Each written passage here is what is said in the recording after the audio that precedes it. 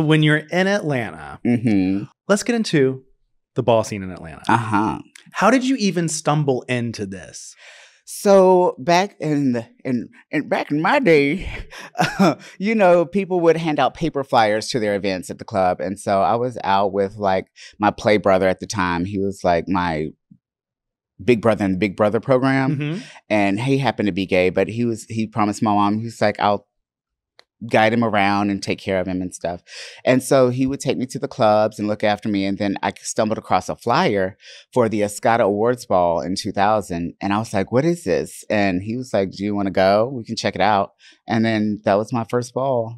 And I was hooked. And I think like maybe 2 weeks later, I was recruited at this club called Palace downtown in Atlanta by this guy I actually saw at Trax and thought he was cute. But then he ended up recruiting. He wanted me to be in drag. I was like, oh, okay.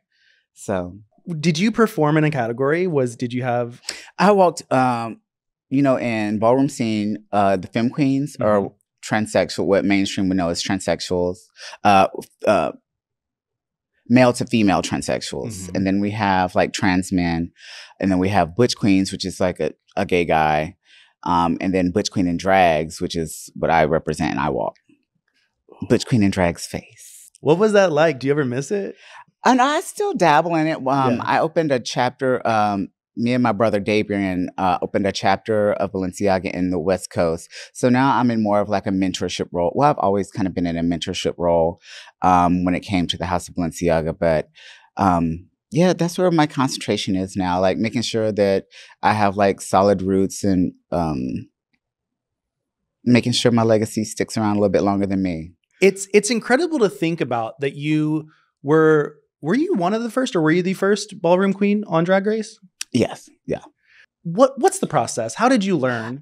I was fortunate enough to have amazing mentors. My drag mother, who no longer does drag, Keetrick Starks, he's a celebrity makeup artist. He actually does Jill Scott's makeup. Yeah.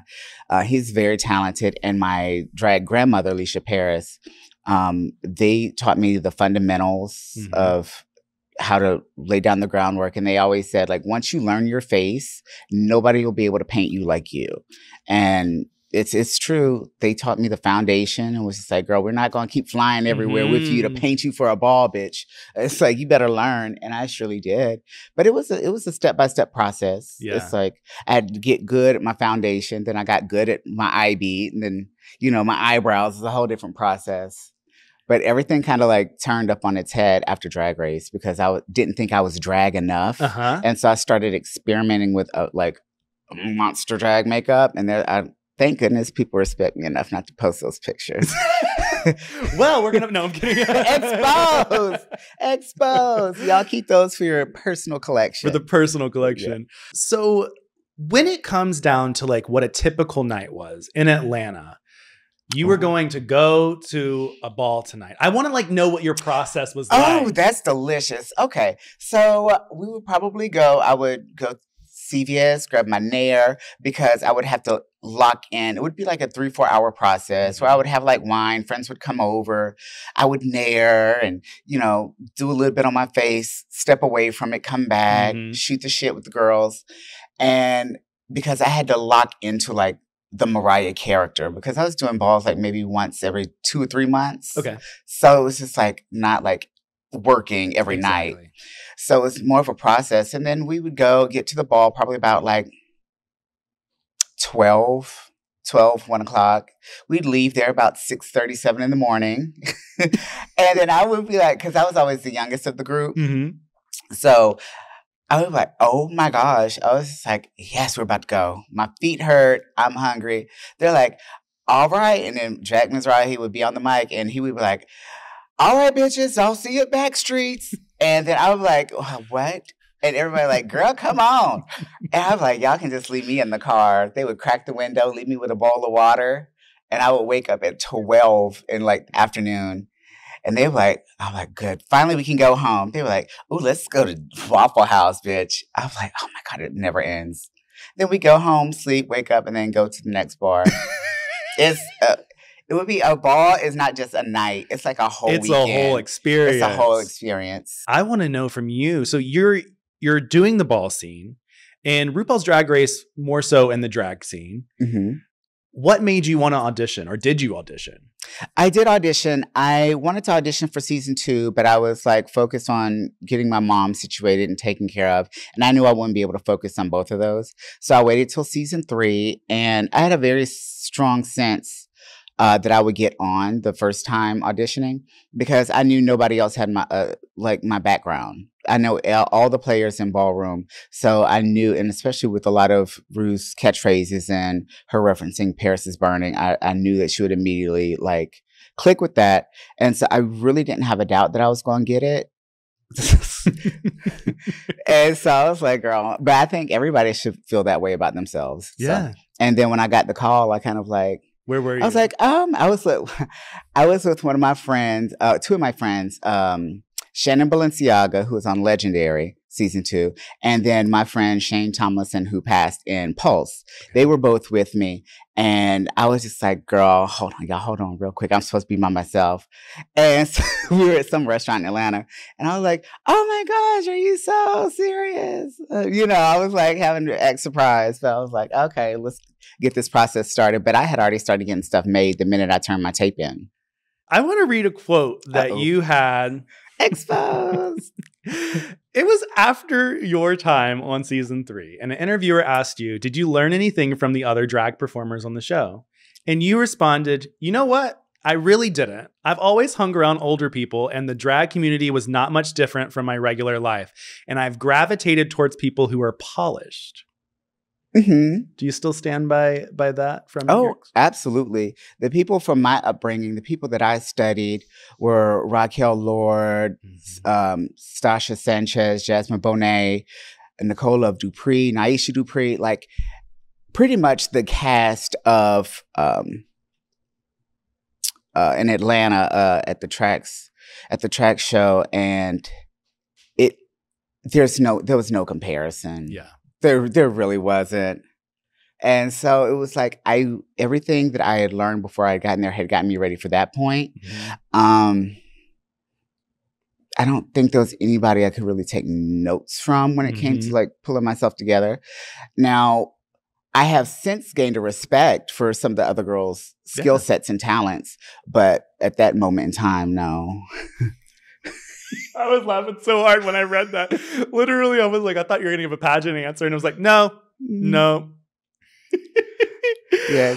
Oh, I'm sorry. I do have to give a shout out because it's the longest running show in Atlanta, and it's the Stars of the Century. Give the shout out to your camera. Oh, shout out to Stars of the Century. If y'all are in Atlanta and y'all want to see some fabulous drag, sickening drag, it can't be touched. So check them out. They're at the Heretic every Monday.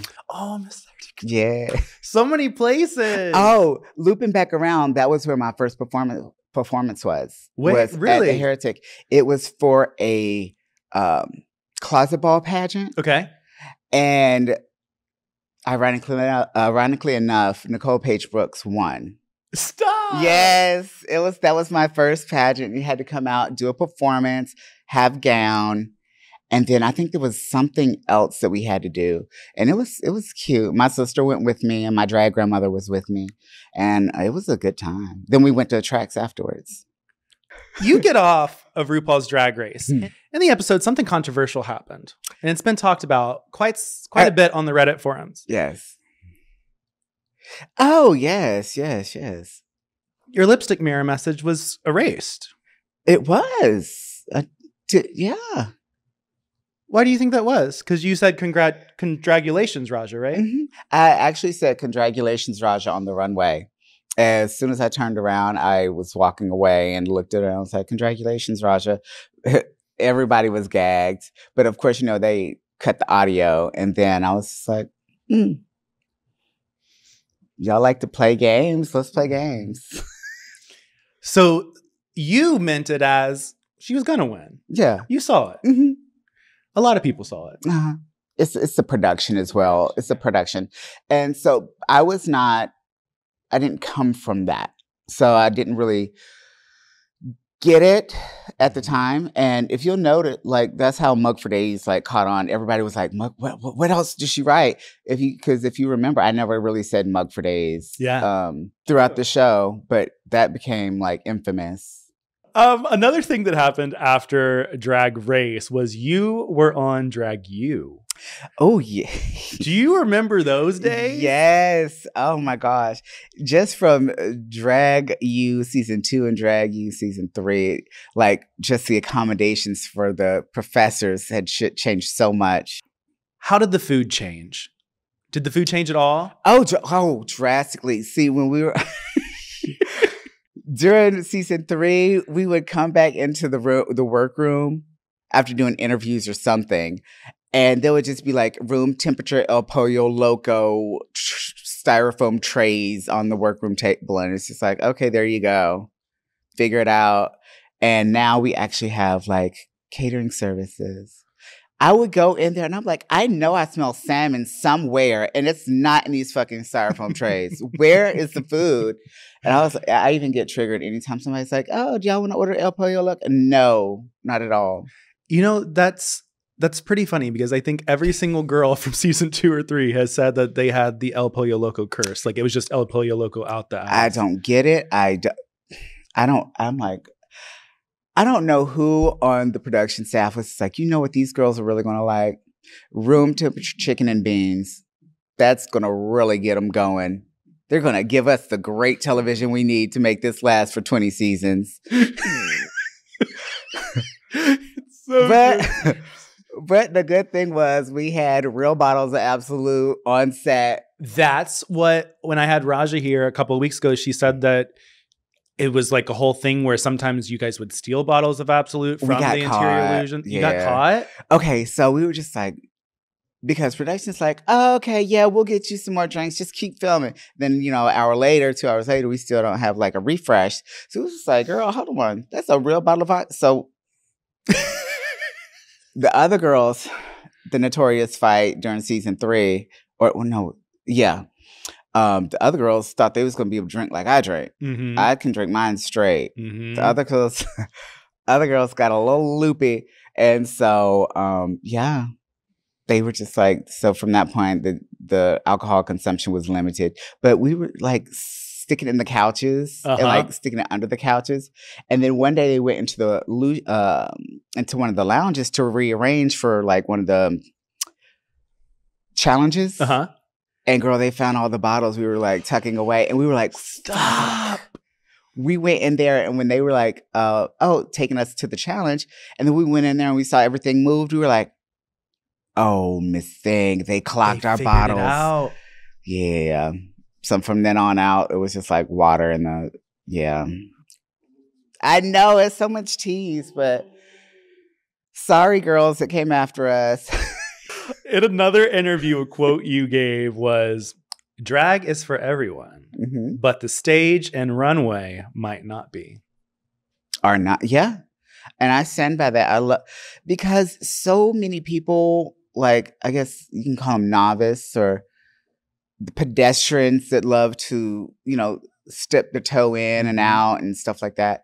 It's great. Express yourself. Drag is an extension of who we are on the inside, and it manifests in the physical plane, what we feel in our psyche and our emotional plane. But I think that because it's so mainstream now, it's so accessible, and people think that they have the understanding or the educational background because they watch Drag Race of everything that it takes to create a persona and to have the confidence and then like mold yourself into this fully realized performer. And it's ever evolving, but people just casually come in and think they can do it or critique what you do. And it's for their consumption. And once you put things out there, they have every right to do it. But yes, some places are sacred, and the stage and the ballroom floor is two of those sacred spaces.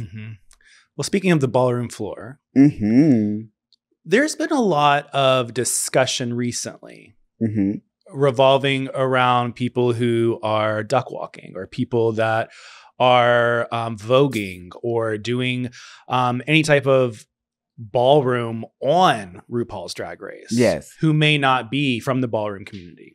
Do you have a thought on that? Yeah, I do. To put it in perspective, ballroom has been a culture and a people where it was their safe space for brown and black people to go express their creativity and live out fantasies in a world that would deny them their reality. And so it's very precious, and it's our church, it's our family, it's our community. And a lot of people, from designers to choreographers to celebrities, have come in, taken ideas, inspiration from these creative people who were given nothing or took nothing and made something absolutely fabulous and distinctively theirs. They take it to mainstream and all of a sudden want to repackage it with a white face or a lighter face and call it fashion. Now it's fashion. You were calling us ghetto and hood rats. So it's like, so now when people are taking lingo, taking ideas, taking fashion, taking dance moves, and not giving it the respect or giving ballroom the credit that's due, it's a slap in the face. Let's take duck walking or voguing or a dip. Yeah. For instance, that's the most, I guess, the common push button. A dip. They call it on the show, and the young kids have taken it and ran with it, a shablam or a death drop. No, it's called a dip. You don't go to a ballerina and tell her like, oh, do that pointy toe thing. I'm doing that pointy toe thing, and just give it your own name.